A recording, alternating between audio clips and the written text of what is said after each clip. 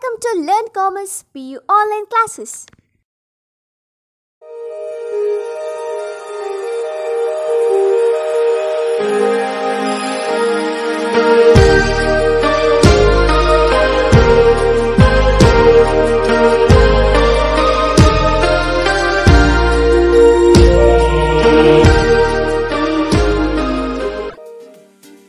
Don't forget to like our video and subscribe our YouTube channel for all the updates. Hello my dear students, welcome back to First Commerce Accountancy online classes. We are discussing about the accounting equation. Let's move to solve the next sum. Prepare the accounting equation from the following transaction, from the following basis. First one, always started business with cash. Very simple. We can easily find out the two accounts which are involved in this particular transaction. So cash and capital are the two accounts are affected here. Next, see the second one, bought from Naveen Traders. Naveen Traders. I told that you should assume when person name comes, then that transaction is a credit transaction. What is it? Credit transaction. So who will come here? That person is called as what? Creditors. So Naveen Traders is considered as creditors to the organization. So bought from Naveen. So here one account is creditors. So one more account is stock. When we purchase something, our stock increases. If there is not mentioned like the asset name, like furniture, machinery, loose tools like that, then we should assume that transaction as a stock. It means that transaction affects to stock. So one account is stock, another account is creditors. That creditors means what?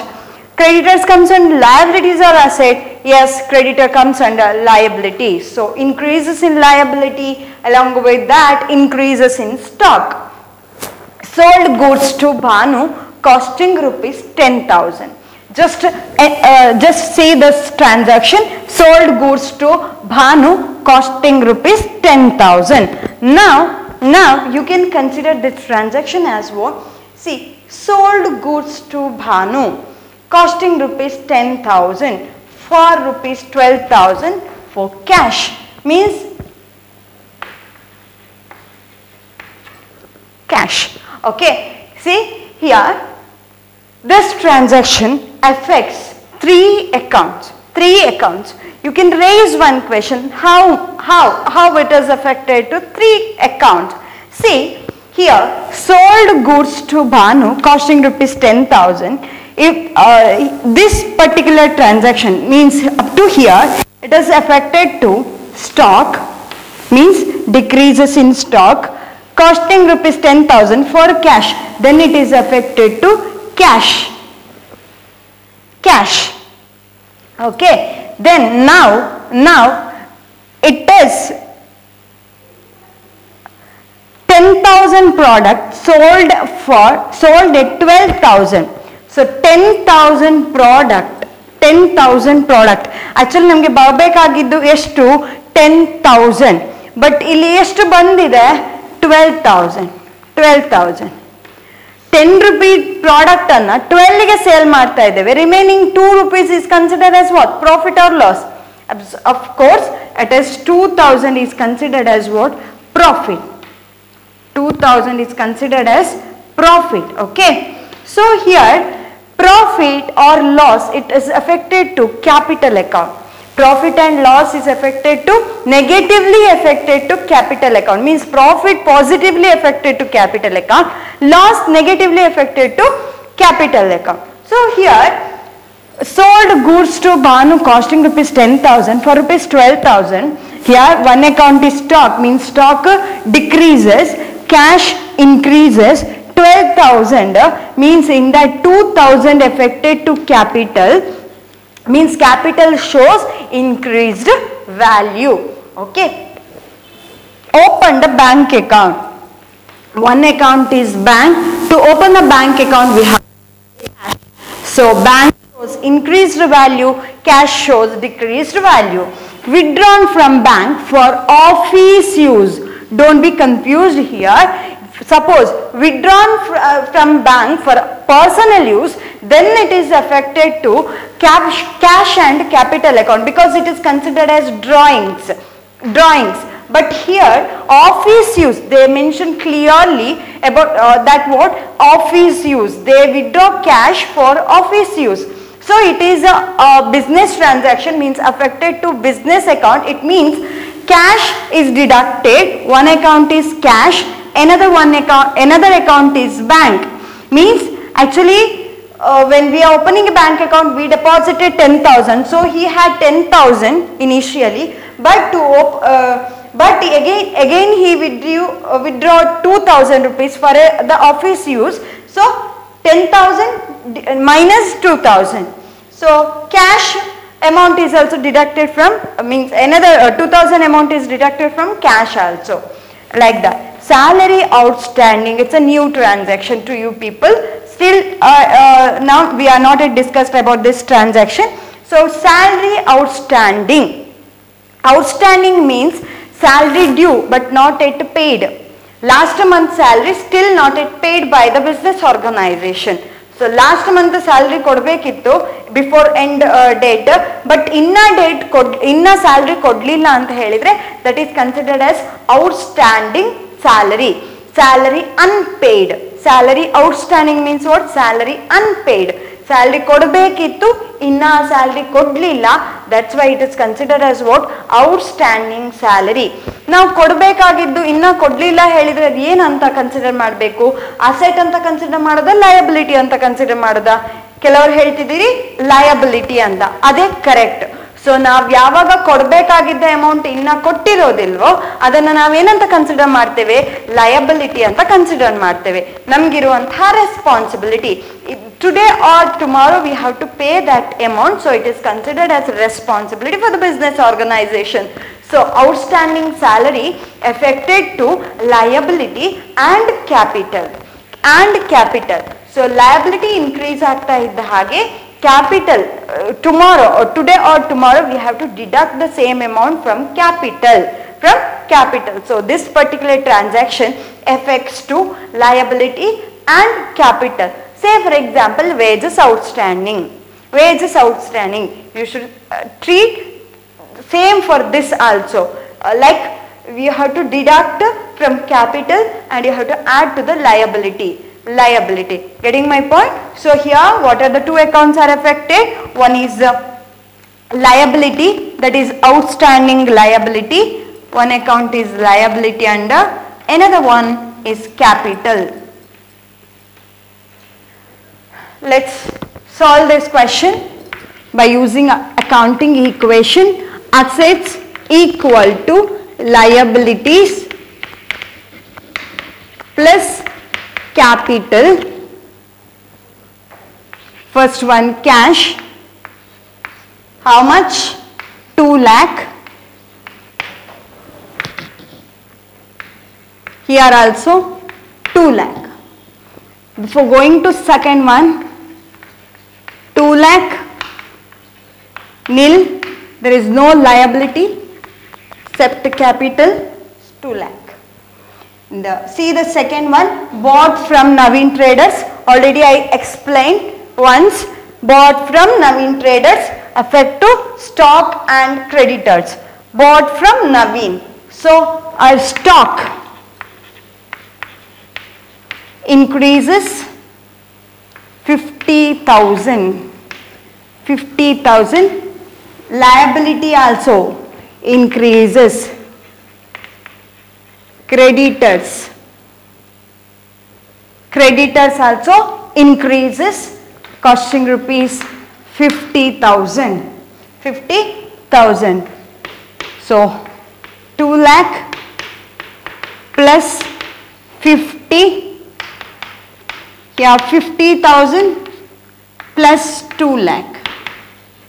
2 lakh 50, here also 2 lakh 50.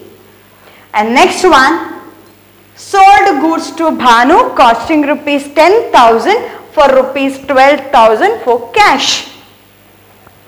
3 accounts are affected.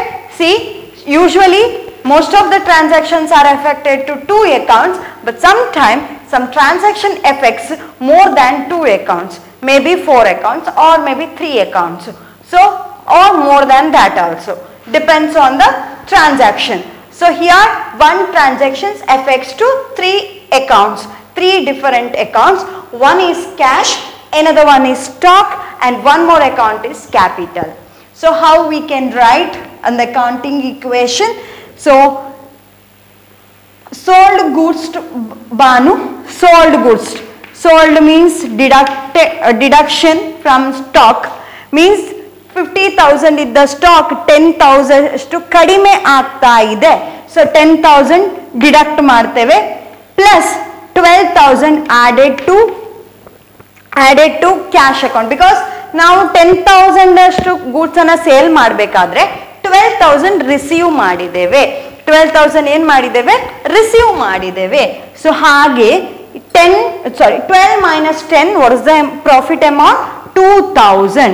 So 2,000 we need to add to the capital. Say for example loss occur aitu. Say for example 10,000 goods sold at 8,000. Sold for rupees 8,000. Then here 10,000 stock decreased 10,000, amount received 8,000, 2,000 is considered as what? Loss. We have to deduct that same amount from capital. So from capital. Okay, fine. Next, 2 lakh plus 12,000, 2 lakh 12,000 plus 40,000 equal to 50,000 plus 2 lakh 2,000. Okay, next one, opened a bank account. One more account is added here, bank account. How much? 10,000 deducted from cash also. 10,000 deducted here, 10,000 added here. Means 10,000 asset decreased, 10,000 another asset was increased. So 2,12,000 minus 10,000, 2,02,000 plus 40,000 plus 10,000 equal to 50,000.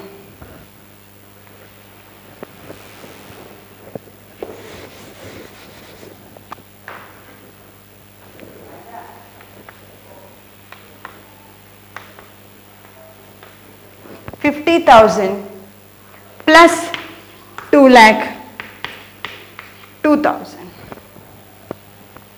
Okay, next one, withdrawn from bank for office use. It is not, don't be confused here. Once again I am telling, office use, it is not a personal use, office use. So it is affected to cash and bank account. From where we withdraw, from where he withdrew cash from bank, so bank decreases to 2,000 amount is decreased from bank and 2,000 amount added to cash.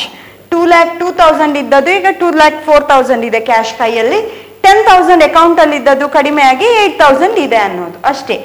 So here 2,02 plus 2,000, 2,04,000 plus 40,000 plus 10 minus 2, 8,000. Here 50,000 plus 2,02,000. There is no effect to liability and capital of the firm. So next one, salary outstanding. Outstanding means what? Salary not yet paid. Previous month salary unpaid to pay. Okay. So that is considered as liability for the business organization. So how we can record the liability? Liability we can record. That is what? We should add here one more. Obarious means outstanding. Obarious means outstanding. Outstanding salary. Outstanding salary. Outstanding salary how much? What is the amount? 10,000. So here increases, liability increases, same time capital decreases. Capital decreases. Clear? So now the final calculation, 2,04,000 plus 2,04,000 plus 40,000 plus 8,000. Okay, 8,000. Next 50 plus 10, 60,000 plus 2,02,000 minus 10,000, 1 lakh. 2,02,000 minus 10,000, that is how much? 1,92,000. 1,92,000. Okay. Let's see whether assets of the firm equal to its liabilities and capital or not. 2,04,000 plus 40, 2,44,000 plus 8,000, 2,52,000. Correct? 2,52,000. Here also 1,92,000 plus 60, 2,52,000. Now company's asset, business organization's asset equal to its liabilities and capital. I hope there is no doubt on this. Only one changes here in the changes compared to the previous sum is one is a salary outstanding, another one is here sold goods to Bhanu costing rupees 10,000 and we earned profit. So one transaction affects to 3 different accounts, and one more is here Naveen traders, that is what credit transaction we should assume because person name only mentioned in the transaction, and here withdrawn from a bank for office use. Usually when we say the sentence like withdrawn from bank, immediately we assume that transaction as a drawings, but you should not do like that. We should understand the whole sentences properly. Okay, so withdrawn from bank for office use rupees 2,000 is considered as office related expense, so it affects to cash and bank. When we withdraw something from bank, our bank shows reduced value and cash shows increased value. So we can apply some rule also here, but about application of rules, how we can pass the journal entries and all, we will discuss in the next classes. So just try to understand and try to find out the 2 different accounts in a transaction. So for that reason it is very helpful to the basic who are learning accountancy. So salary outstanding is considered as liability. Liability means what? Outstanding means what? Not yet paid. Whether expenses not yet paid, it may be the wages or salary or whatever it may be. But previous expenses not yet paid, previous wages not yet paid, then it is considered as liability because today or tomorrow they have to pay to the concerned authority, to the concerned entities. So it is considered as expense to the organization. So but outstanding salary affected to negatively affected to capital and increase it shows increase in liability. So I hope all of you understood this concept. In next coming classes we will discuss about some more concepts of accounting, like how to record the transaction in the book, in the basic book that is called as journal and all. Okay, thank you for watching this video.